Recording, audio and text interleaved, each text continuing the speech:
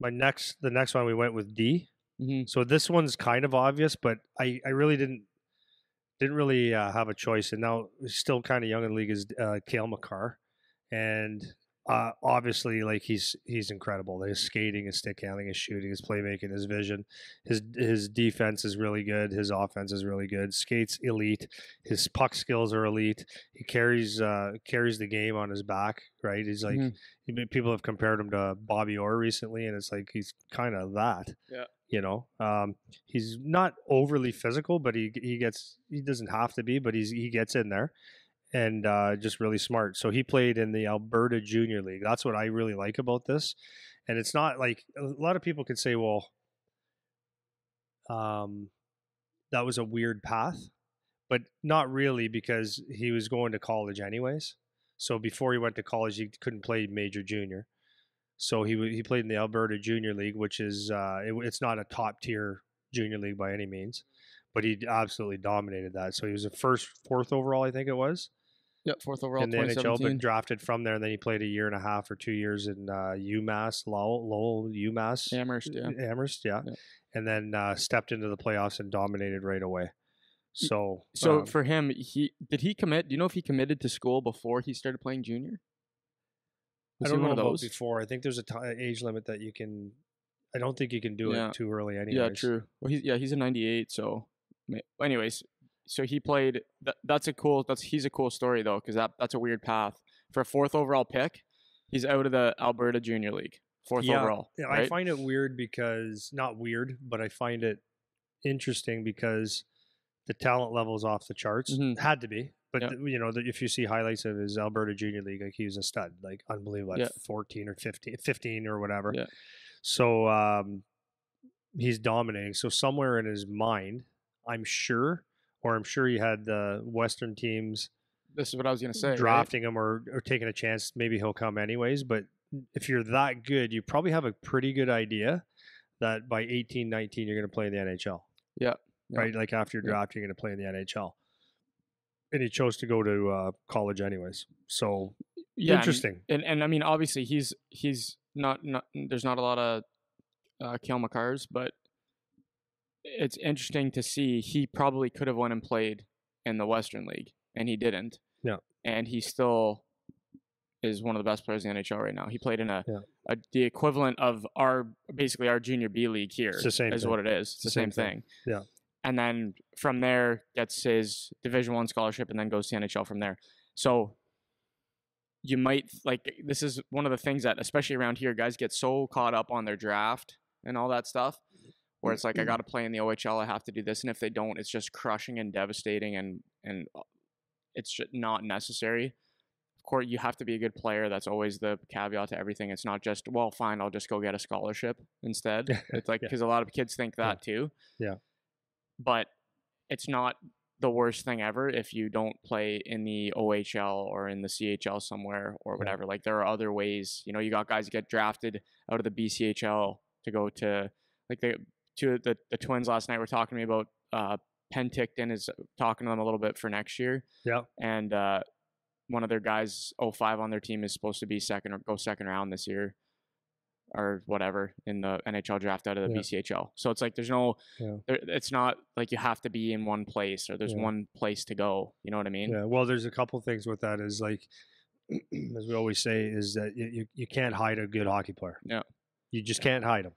People see the good hockey player. And then number two, you would think when you're building a business, maybe you think that every move you make is critical to the next move, but that's not true. You can pivot. You're going to make mistakes, or maybe that wasn't your best option. But the bottom line, like in business, if you work and you do certain things, you will have a certain amount of success. And it's the same thing in hockey.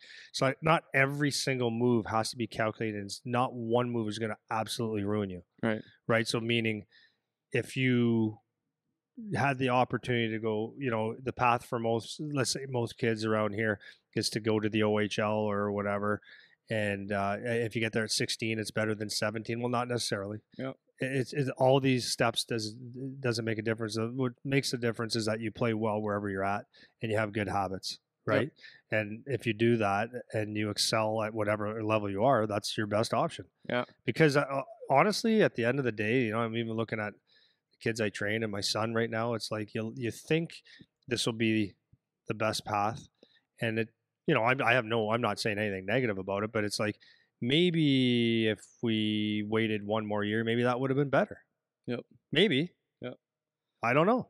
Yeah. But it wouldn't hurt. Right. And a lot of times it wouldn't, but I don't know. It's a thing. You're not gonna ruin your career by Right. making one bad move. Yeah. Or not a bad move, a move that could have been better somewhere else. And the last thing I want to point out about him is he's 5'11", 187.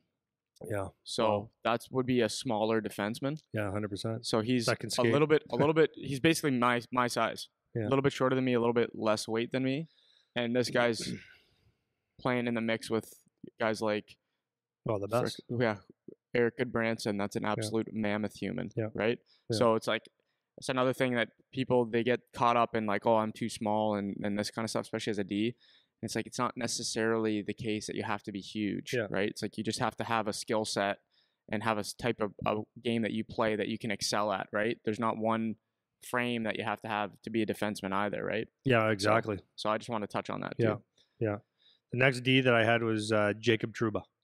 That's a nice one. I like him. I Yeah, don't know a lot about him. When I say this, it's not like I analyze every little part of his game or anything like that. But when I initially see what he brings, over the last couple of years, he gets known for a lot of things. Mm-hmm. And one of the things, he was named captain of the New York Rangers. But what I know is he's big and he's physical. And what you'll see with a guy like that is like you better be aware. He makes you aware that he's on the ice. If not, you're going to get cracked. Mm-hmm. And that's something that I love in a player. It's not just that he's a good defender, which he is. It's not that he's just decent offensively, right? It's he's got that, and then also you better be aware because I'm going to take your head off. Yep. And not only he's gonna hit you hard, he's also gonna fight you if he has to, or willing to fight you. So that's really good. He pushes. What I would say about him is he pushes the physical limits, right? It's like he can hit, but then he can hammer you. Like I think he hits to hurt or whatever, and he's ready to go. So I like that. Keeps people really honest. Got a fairly good offensive mind in my mind, and he's just good all around. Yeah. So just to point out his path too. So he played national development team in the U.S. and then he played at Michigan for 1 year. And then he was 9th overall in 2012. So, yeah, he's also my age. So he's 6'3", 200. So he's a big body. And what's cool about a guy like this, like here's the thing because the size thing, like I just said with Cale Makar, he's a smaller guy. You don't have to get caught up in the size necessarily. But if you are a bigger guy, it's very important that you try to use that as a tool to your advantage. So I was talking to a kid yesterday. So he's U16 right now. And I was watching him on the weekend and he's pretty raw. He's not a real skilled player. And I've watched him play the last few years. And then when I went and watched him play on Sunday, he was like a different player. Like I'd never seen him play like this before, where he is just hammering guys, and he's a big kid. He's substantially bigger than me. His dad's a big boy. He'll probably be 6'2", 6'3", big kid. A nice kid, just a nice kid. And I'm watching him play, running around like mean, like hitting people hard and not necessarily caring about anything else, like just running into guys. It's bringing one thing. Yeah. And that's okay. And this is what I was saying. I was like, if I'm a scout or if I'm a coach or a GM or whatever watching, trying to pick a player out, I'm not saying he's going to be a high draft pick or anything like that. But it's like, if you see a little bit to his game that you like, but then he also hammers people, it's like, maybe we can do something with this kid. Like maybe he's worth giving a shot. Like he plays a little bit rough and tough. It's a little bit different, but he's using that size that he has as a tool, right? So I was talking to him yesterday. He was here working out and I was talking to him about it. And he goes, I was like, I've never seen you play like that before. Like what happened? He's like, I don't know. He's like, I'm bigger than everyone. So he's like, I feel like I can just do it. And it makes me feel like I'm strong and that I can have an impact or whatever, without saying it in those terms necessarily. But I was like, freaking right, man. Like, good for you. Like, tap into the tool that you have. You're given this tool. So, you look at a guy like Trouba and it's like, yeah, he has a little bit of an offensive capability as a defenseman. If you look at his points, like one of his one of his best years, he had 50 points, like eight goals, 42 assists. His last year in Winnipeg, 58 penalty minutes, right? +8. So it's like he's not just trying to be an offensive defenseman. He's like, yeah, I can play a little bit of offense, but because I bring that toughness element to the game and I'm using my size to my advantage, that makes me 10x more valuable to my team because I'm using that tool that I just was blessed to have as 6'3". You know what I mean? So yeah, well, it's the theme that I like, or the term that I like to use is they have an impact in the game. Yeah, and that's what I always say about guys that are just offensive. Mm-hmm. That's why you'll notice there's a theme here with everybody that I have is that they leave a mark on a game, typically every game, and the offensive guys, if they're not scoring, are they making an impact? That's the question, and I'm not saying they don't or they do, but can you leave an impact in different ways? So those are typically the guys that I like. And so, like, think of the contrast. So contrast Cale Makar to Jacob Trouba. Completely different. Both extremely valuable to their team in their own right. You know, so it's like, okay, on my team, would I rather take Cale Makar or Jacob Trouba? It's like, well, if I already have a guy that's pretty skilled as a defenseman, maybe I don't need Cale Makar and I'd rather take Trouba. Vice versa. It's like if I already got Cale Makar on my team or someone like him, maybe I need some rough and tough to play as a partner with Cale Makar or whatever to fill in. He's going to run and gun, so I need somebody that hangs back, something like that, right? Yeah, so sure. there's space for both, and that's a totally different kind of player, you know? So for sure.